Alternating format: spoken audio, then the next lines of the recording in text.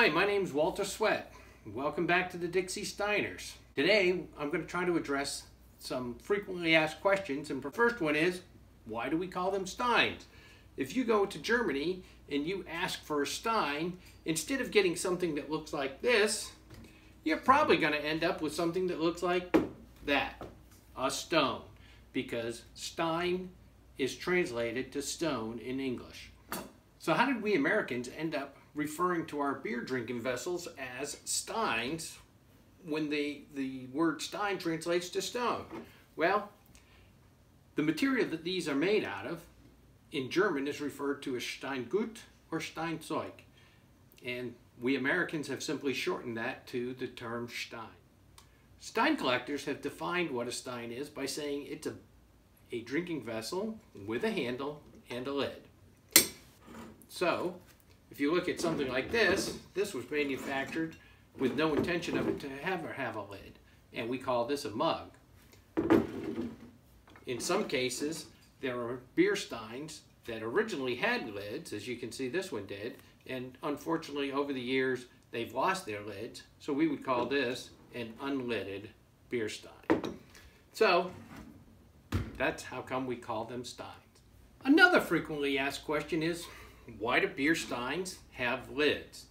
Well, you know, there was a theory that was surfaced many years ago that it was to prevent the spread of the bubonic plague, and that it was alleged that there was a German law that had been passed throughout the country, or the kingdoms at that time, that required all drinking vessels to have lids. Well, research has failed to show any evidence to support that theory.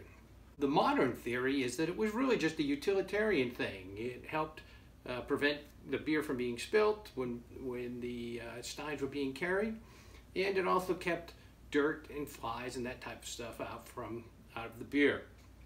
So even today, you can go to a German beer garden that's outside, typically tables underneath some trees, and you'll see Germans drinking beer out of a glass mug that looks like this, and they will frequently put their beer coaster on the top, and that's to keep things from falling into their beer.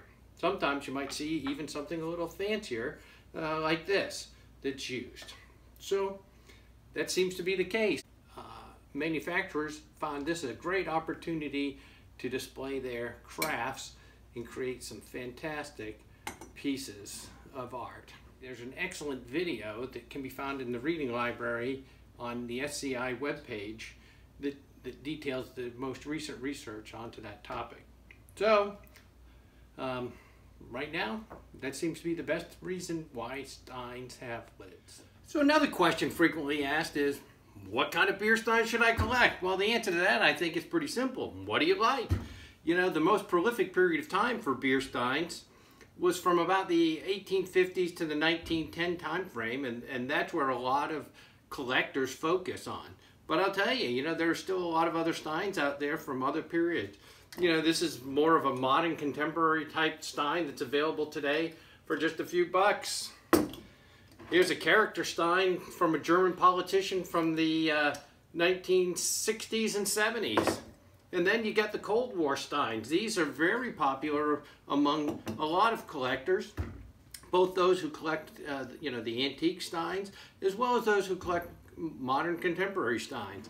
Post-World War II, a lot of U.S. troops were stationed in Germany, and a lot of them obtained these what we call Cold War regimental steins to commemorate the time that they were there.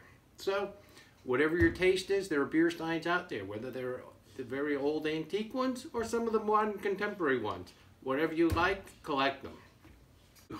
Where do you get them? Where do you get beer steins? Well, you know, beer steins, you can go on eBay, you can go on a lot of the other auction places, but I'll tell you the best place that I've always found to buy them is at your local SCI chapter meetings.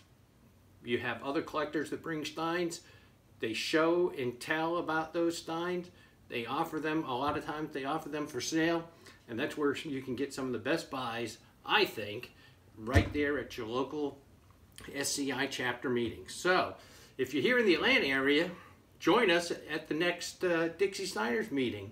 If you're someplace else in the country and you're not anywhere near Atlanta, reach out to SCI and see where there's a Beer Stein chapter near you, and show up at one of their meetings. They'd love to have you. So, until next time, keep collecting those beer steins.